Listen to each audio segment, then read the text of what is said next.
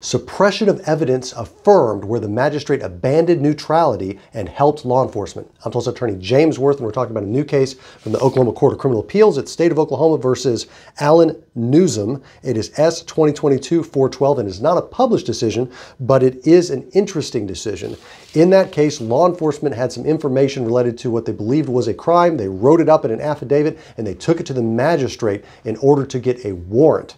And rather than deciding yes or no, the magistrate kind of took some stuff up, gave some tips to law enforcement and kind of told them how to redraft it, or maybe she redrafted it, it's not completely clear.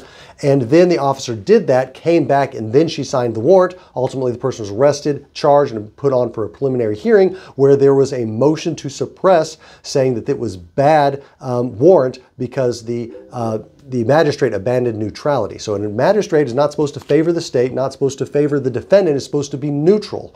And in this case, the defendant was asserting that the magistrate actually helped law enforcement do a better job drafting their affidavit so that she could sign it, sign the warrant, that is.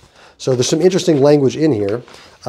Ultimately, the motion to suppress was heard at the district court, and it was heard by Judge Woodward, who held the following. The magistrate was acting on law enforcement's behalf and on the state's behalf in editing the affidavit for the search warrant and then issuing the warrant. The court called this an abandonment of her neutrality. Now, the state somewhat conceded that that was an abandonment perhaps of neutrality. What the state was asserting was, well, it was still in good faith by law enforcement. And under the Leon exception, where there was good faith by law enforcement, even when there's a bad warrant, that they should still not grant the suppression, saying that, you know, although that's fruits of a poisonous tree, shouldn't really be suppressed because law enforcement was acting in good faith. So that's the issue that the state was addressing. And what the court said to that was, where the issuing magistrate wholly abandoned his judicial rule, in such circumstances, no reasonably well-trained officer should rely on the warrant. So it should have been clear to law enforcement that it's improper for the judge to abandon that neutrality and help crafting the affidavit for that warrant. Therefore, the good faith exception under Leon does not apply.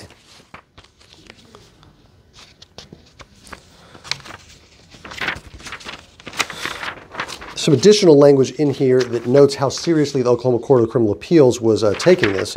Ultimately, they noted at the end of their opinion that we are obligated to forward a copy of this opinion to the Council on Judicial Complaints for such action as it finds necessary based on the facts of this case. So they found it serious enough to believe that they were required to forward this to the Office of Judicial Complaints. Essentially, it's an ethical issue that perhaps maybe need to be investigated. Well, that's the decision that we have here. We have a decision that's favorable for the defendant from the Oklahoma Court of Criminal Appeals, which is somewhat rare, but we've been seeing a few in the last few months, which is interesting. And that allowed the suppression of evidence where there was a judge not doing her proper job and ultimately not being neutral, but helping out the state.